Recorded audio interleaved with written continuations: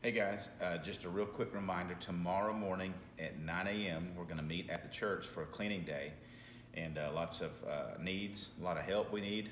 So if you could show up and bring some things like pressure washers, shovels, brooms, blowers, gloves, extension cords, things like that. And then also inside we're going to try to do a deep clean.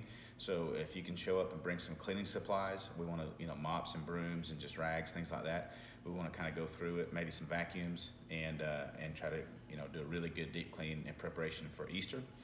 So if you have not let me know that you're coming, some of you already have, you've emailed or you responded to the text that went out.